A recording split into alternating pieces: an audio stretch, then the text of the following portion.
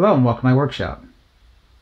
So today we're going to be working on a trailer, and this is for a build I did quite a while ago. It's named Hackjob, and it's a Toyota pickup truck with an exo cage.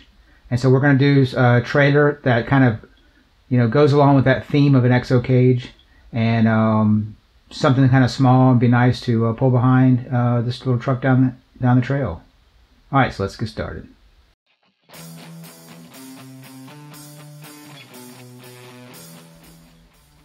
So the first thing I usually start off with most of these builds is a nice sketch. So here I have the top, the side, and the front view, and I'm using that to kind of figure out what material I want to use, and I'm getting a general idea for the layout for this chassis.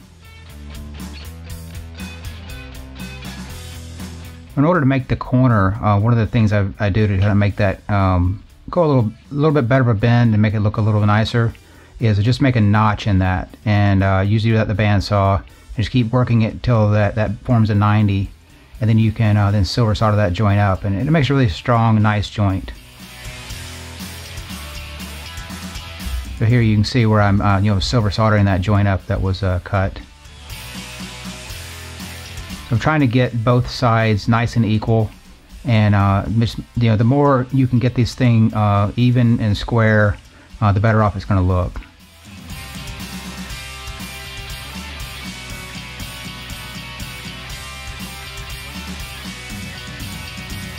So basically I made two identical pieces, and now I'm putting them together, and that forms the rectangle of the chassis. And so you just basically do whatever you can to get that thing square and held in place, and here I'm just using some masking tape.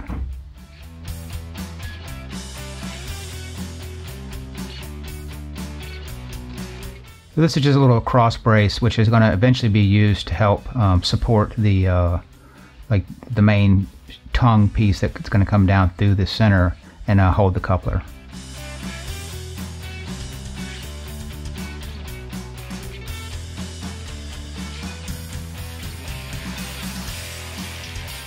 As you see, I'm using this piece of brass, and it's the same size for the coupler will be mounted on.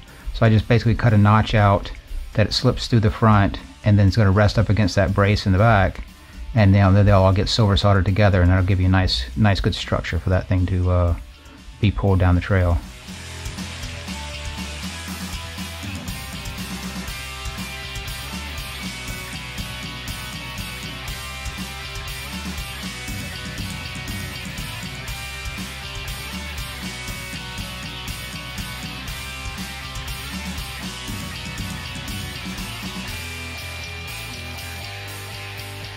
Okay, so I've got the basic, I guess, chassis structure for the trailer complete, and this is just the brass tubing.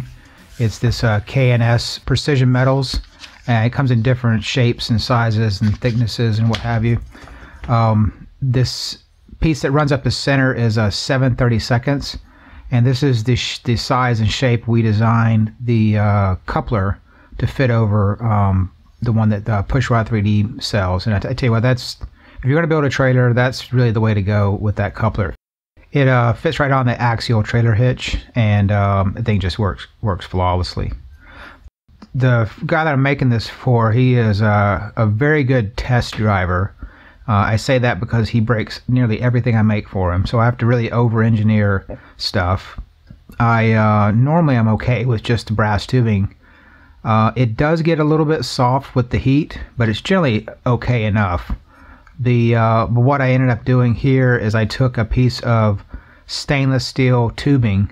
It wasn't exactly the same size as the inside here, but it was very close, and I put it the full length going down this piece here, and then I just filled the entire end of it with silver solder just to cap it off and kind of hold it in place. Now you can bend and kind of feel it knocking around, but that's really going to add a lot of strength. It may get a little bend in it here and there if it really gets on it, but it's not going to kink over. So what I have to next is to start building the structure. I'm going to make that out of styrene. It's going to look like an older style military trailer, and then I'm going to end up with some type of a cover on top out of probably tubing, probably more of this stainless steel tubing to mirror the look of the exo cage that's on the truck this is going to be pulled behind. Alright, so let's get to that.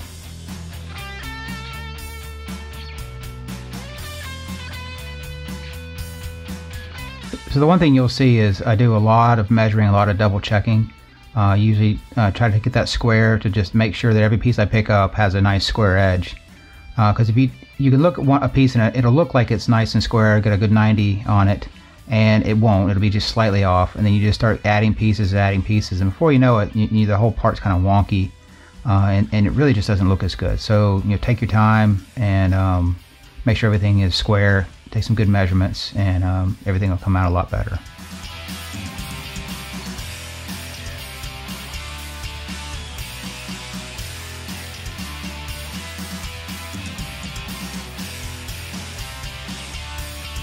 So here, just gluing on the side pieces to start this off, and using the it's actually clear PVC cleaner, same active ingredients as your the stuff you'll buy in any hobby store. It's just a lot cheaper to buy in volume.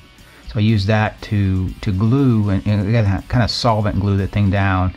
And a lot of times I'll come back and back it with a super glue, and that's mainly just to add a little bit of structure in the back. But the biggest part is it allows me to move along quicker, because it does take a good 30-45 minutes to an hour, depending on the thickness of the piece, for that solvent to really harden back up and not stand a chance of bending and moving around.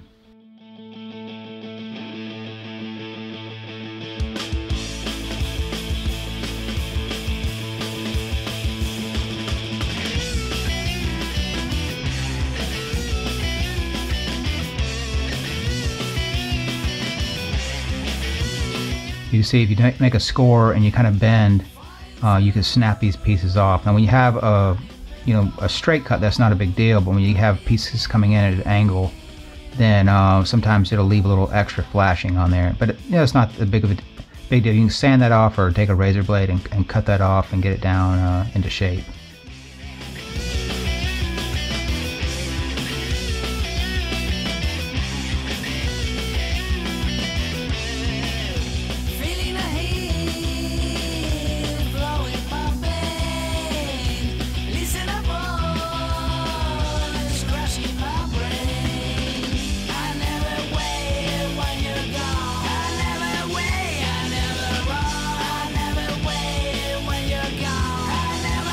So here I'm getting ready to mount up the suspension, and so I'm doing this probably a little bit different than what it was intended, but I had some pieces left over, so I had to make do with what I have. And on one end I needed a little bit more structure, so I'm just silver soldering on a piece of thicker brass to the bottom, and that way it's just the thin tubing that I'm relying on holding that suspension in place. It's that thicker brass that's soldered on there. I believe the suspension is from a D90. It's the shorter leaves, but I'm not 100% sure about that. I have generally bags of suspension laying around from where I've worked on different trucks, and they just end up kind of compiling in one. So this is what I was able to pull out and make do with what I had.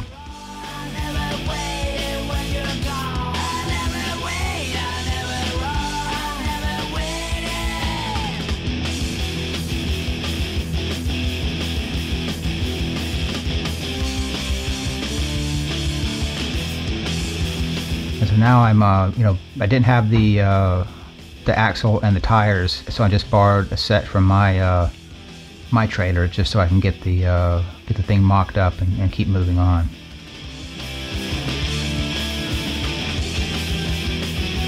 So making some more progress on the trailer here, really starting to come together. I have the front and rear and the box all put together for the bottom of basically the trailer part of it. The chassis I got a little bit further along by adding in the leaf springs and this axle. And now this is a borrowed axle and tires and wheels from my trailer, but this is going to be basically the same axle, different wheels and tires.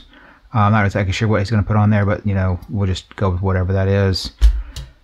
The bottom here needs to get a thicker piece of styrene glued on. that's going to match up with this rail here, and so it'll notch down in, and it'll do two things. It'll want to raise this up so these points right here won't be interfering with the body. I'll just have to make sure that's you know, thinned out and clearance right there. But it'll also give me a place to mount this to this trailer. So I'll go up underneath, drill, you know, smaller through holes, and that'll be just fine to mount this in with a like a 2mm screw. And I'll just get some longer ones, and it'll just go right up into that thicker styrene, and that should hold it on just fine. Then it's, you know, build up the sides, and I have these fender caps, or, you know, I guess fenders that you know, made of styrene. They have to be glued on, as well as, you know, kind of finishing all their other details up. So making progress, but still a long ways to go. All right, so let's get to it.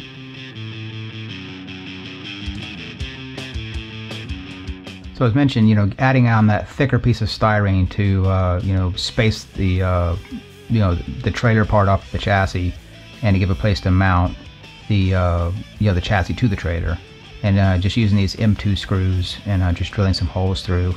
And you really just have to drill a small hole, and you know, going into that plastic, you can just drive it in with your driver, and you know, it'll hold really good.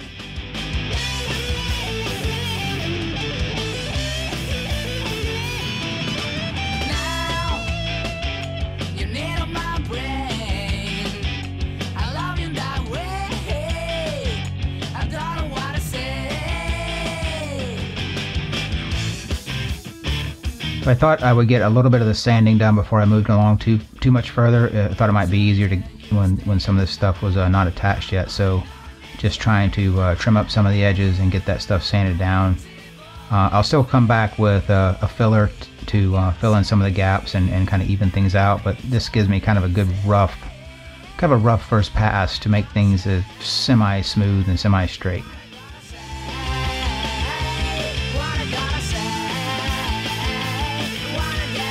So you always want to try to get as much surface area as you can with that solvent to you know, to help that thing bond. So what I did is I cut an angle on the side of that, and then just use that piece of sandpaper to get that sanded down smooth.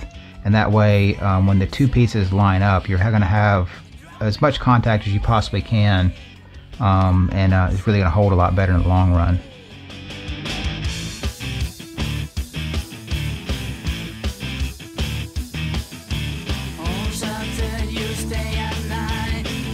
As you can see here, I'm using the super glue to kind of back it, fill in some of the gaps, and then you can sand that back down. It works pretty much the same as any filler does. You could use a Tamiya filler, Tamiya putty, or anything else, but for those big gaps, I feel the super glue works better. And with the instant cure, in just a few seconds, you can be sanding it down and moving on instead of waiting an hour or so for it to dry.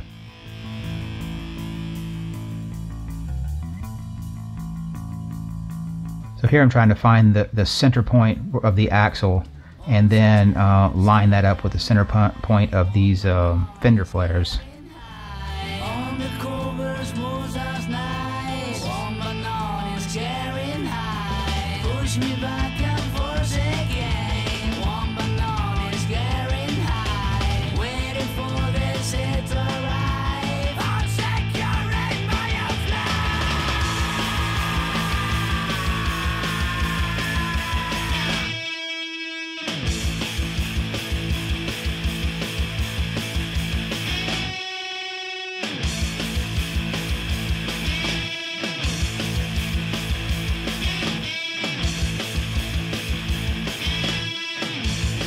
Yeah, just a lot of back and forth tweaking, getting the thing set just right, but eventually you work at it and it, it all lines up and looks pretty good.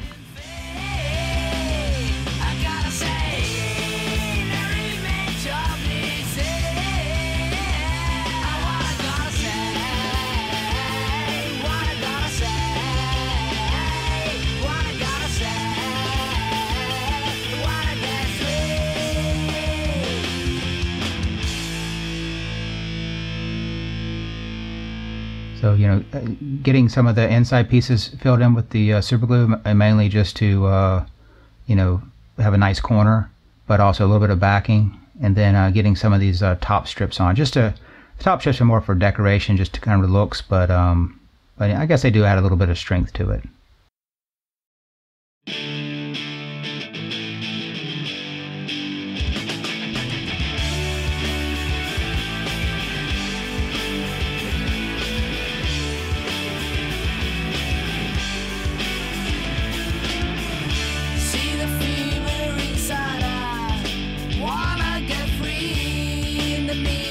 Okay, so I've finished up the main, I guess, styrene work for this build.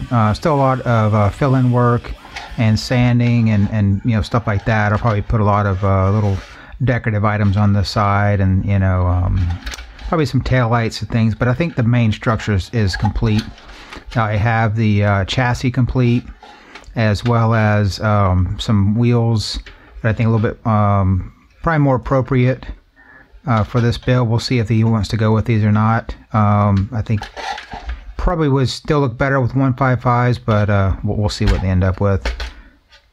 Got the fenders on the side, and now I need to focus on getting some metal work on the top. So what I'm planning on doing is using tubing to create some kind of a structure on top that goes across, and what I'll end up having is a kind of a box that's covered in canvas to represent a pop-up tent. It won't really be one in there, but it'll look like that. And you'll have, you know, the space where you could reach in to put stuff in. And I think that should look pretty good. I'll give it the round tubing to match the exo cage of the truck that'll be pulling it, and a little bit of interest with having that piece up top. So let's just get to that.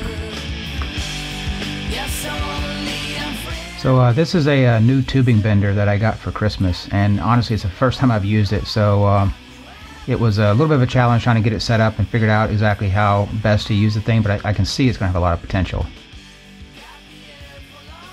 So what I ended up doing is just making two really quick bends, and just put a little bit of an angle cut on them, and then silver soldered on a little brass tab with a hole in it. And now I can just basically run a little M2 screw with a nut, and that holds that piece firmly to the sides.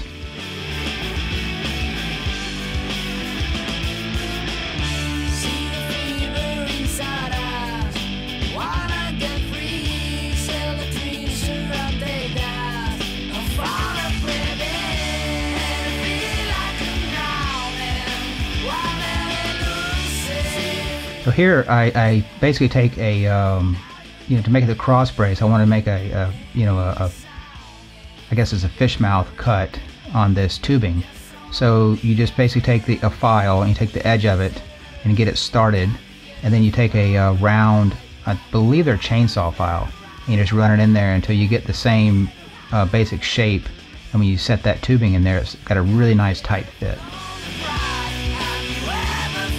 So now that the structure is complete, I'm working on the top of this, and that is, the top is supposed to mimic a you know, folded up tent. So the one you're seeing getting built here is not the one that I ended up using. The problem is it come out too nice, and it looked just like a square box and with no interest, and you know, had canvas on it, and it was just absolutely didn't look right. So when I rebuilt the box, I had to work kind of hard to make sure I built it I guess wrong is the best way to put it. So I built it so that the edges weren't lined up perfectly. It wasn't perfectly square. I added little extra pieces on here and there. I sanded the corners down at weird angles, and you know, clip corners off here and there, just basically make it look as irregular as possible before I put that canvas on it. And that really made a huge difference. So you know, it just shows that, you know, perfection isn't always right. Sometimes you got to go for more of a realistic look, and that's what I ended up having to do here.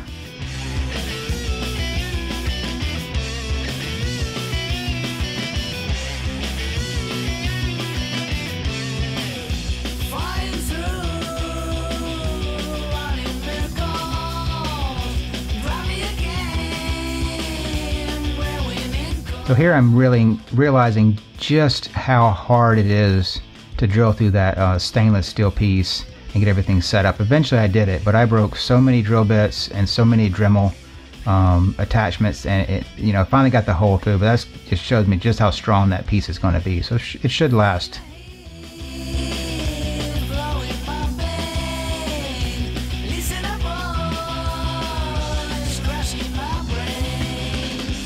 Okay, so I have the upper structure complete.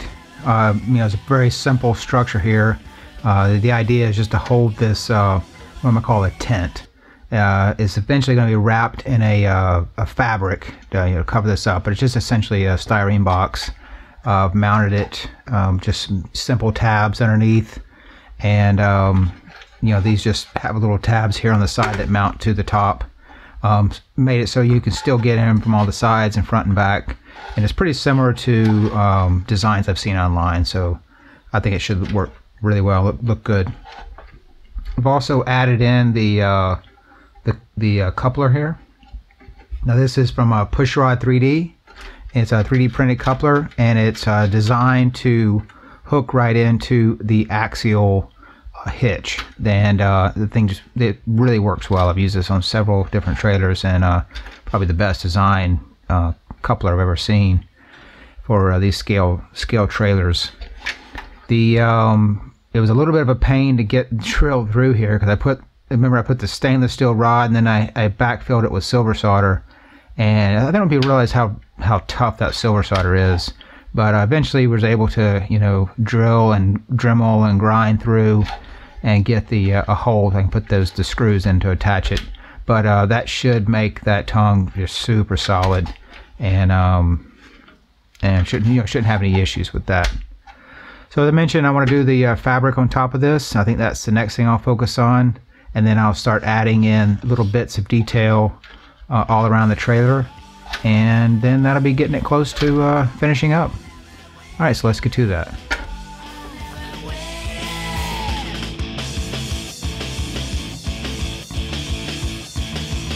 So I'm getting close to the end here, and one of the details I wanted to add was a real wood floor. And I've done this on several different builds, and it just really works out great. What this is a flooring from a dollhouse. It comes in big sheets that has a thick paper on the back. What I do is just kind of cut the paper off, and you end up with these planks. And so here I'm just cutting them to length and getting them all set up, ready to be glued in later on once they, you know, once they're stained and have a little bit of clear coat on it to protect it.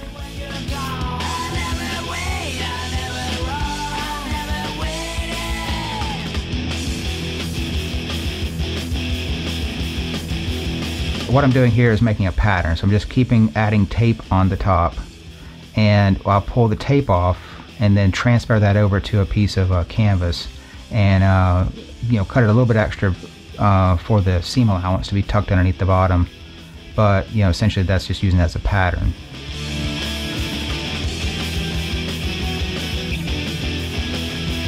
And so I left the tape on, which allowed me to take this liquid stitch, which is just kind of like a clothing glue, I guess, and I glued the corners together and just used some clamps to hold it, and in about a half hour it you know, tacks up.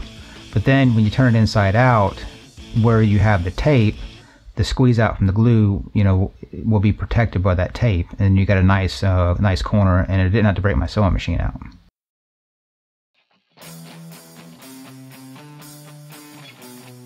So here, you know, getting some of the final details with the Tamiya putty.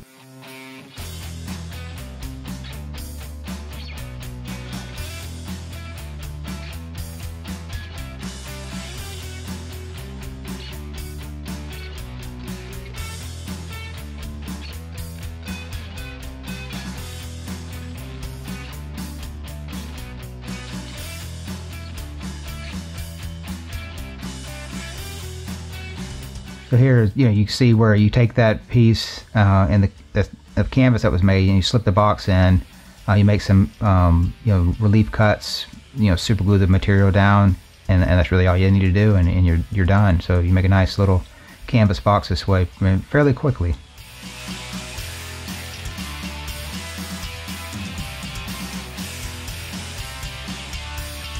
So this is a some type of a fabric material. It looks like a webbing, almost like tie down straps or something like that. You can find it in the craft section, and so I'm just wrapping it around to make it look like tie downs.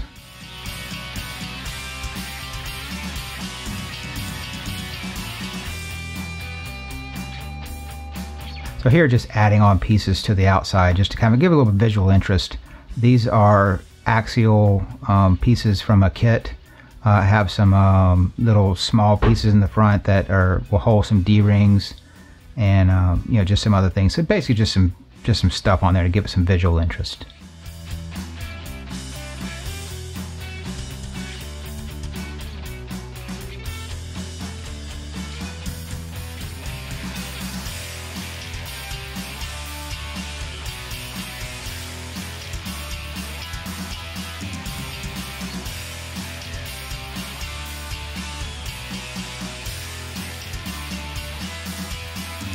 So here, just putting those, they're just plastic D-rings, but they actually look pretty good for what they are.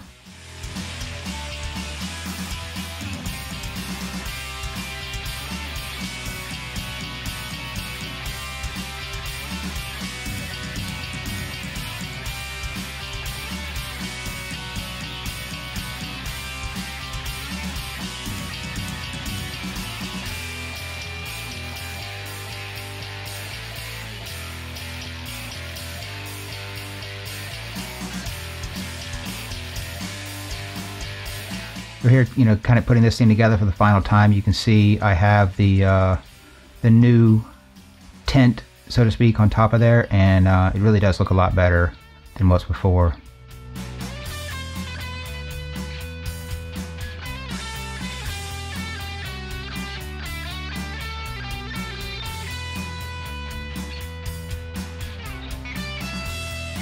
I didn't have a whole lot of scale hardware, but that might be something that would be worthwhile doing later on, is going back and adding scale hardware for this. This is just M2. It doesn't look too bad, but it would look better with some scale hardware on it.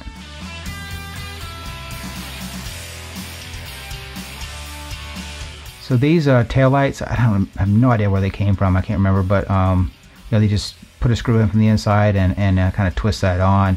They're not actually wired up, but we can do that at some point in the future.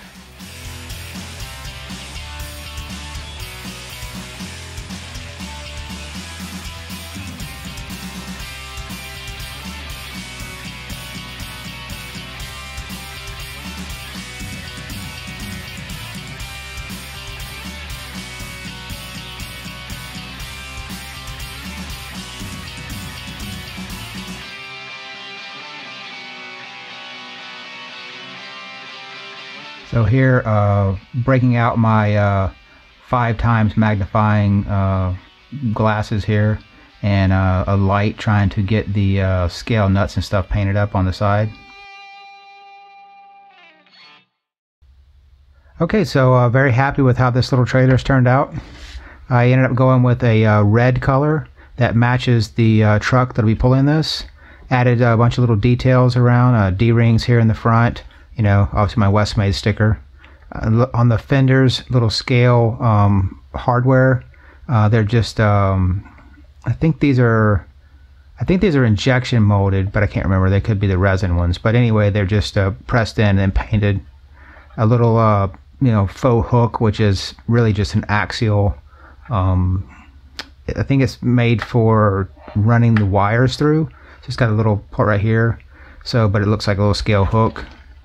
The tail lights in the rear, and the metal cage with the canvas covered tent here, and also we have the pushrod 3D coupler, which will fit onto an axial trailer hitch.